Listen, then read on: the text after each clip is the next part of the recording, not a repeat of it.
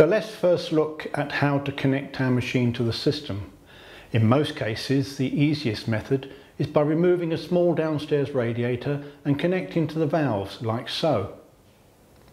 But you could connect by way of a pump head adapter, or even by removing the circulating pump completely.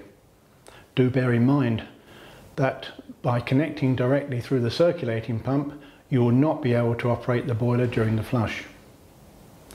Whatever you feel is the best way for you as the engineer on that particular system.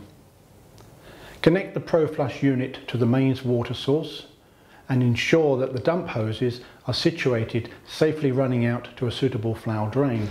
Fill the Proflush tank about half full with mains water. Ideally, your chemicals should be added 3 to 4 days prior to going on to site to power flush, but this is not practical in hot weather when the heating is turned off.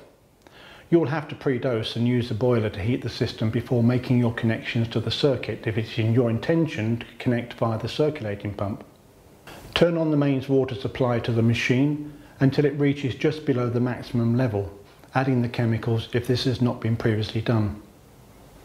Working on a closed system such as a combi or one with a system boiler, the procedure is very similar to an open vented system, except that you won't have to feed an expansion tank to drain and isolate.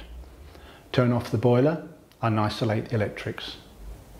Make your connections to the system circuit in the same way as you would with an open vented system.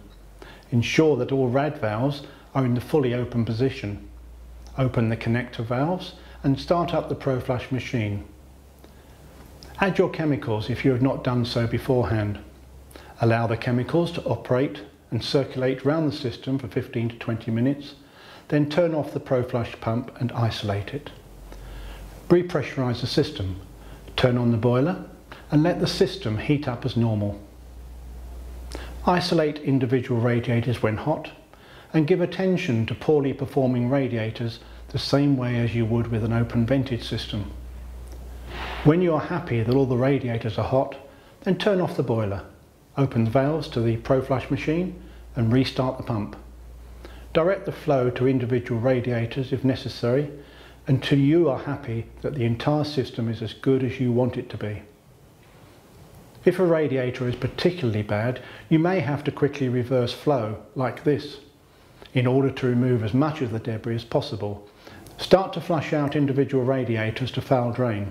Isolate all the radiators except the one closest to where you're working and start to flush that radiator to drain. The first radiator will always take longer depending on the size of the system circuit and taking into account the water in the Proflush tank and the boiler. When the first radiator is found to be clear at the dump end, obtain a TDS reading with the meter.